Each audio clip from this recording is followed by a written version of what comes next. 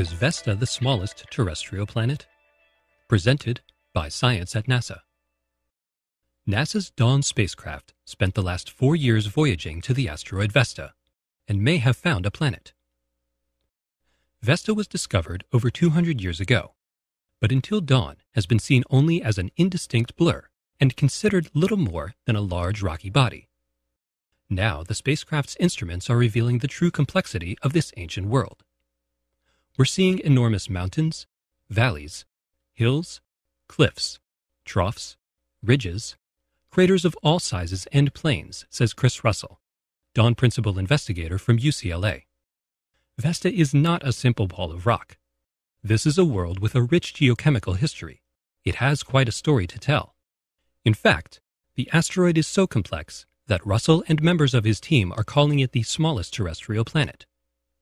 Vesta has an iron core, notes Russell, and its surface features indicate that the asteroid is differentiated, like the terrestrial planets Earth, Mercury, Mars, and Venus. Differentiation is what happens when the interior of an active planet gets hot enough to melt, separating its materials into layers. The light material floats to the top, and the heavy elements, such as iron and nickel, sink to the center of the planet.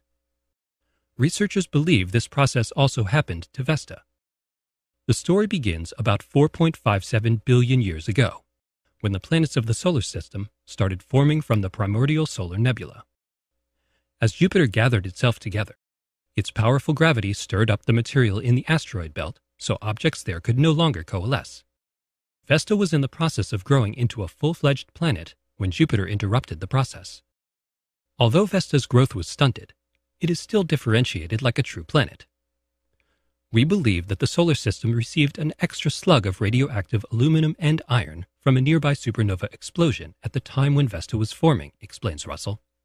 These materials decay and give off heat. As the asteroid was gathering material up into a ball of rock, it was also trapping the heat inside itself. As Vesta's core melted, lighter material rose to the surface, forming volcanoes, mountains, and lava flows. We think Vesta had volcanoes and flowing lava at one time, although we've not yet found any ancient volcanoes there, says Russell. We're still looking. Vesta's plains seem similar to Hawaii's surface, which is basaltic lava solidified after flowing onto the surface. Vesta has so much in common with the terrestrial planets. Should it be formally reclassified from asteroid to dwarf planet?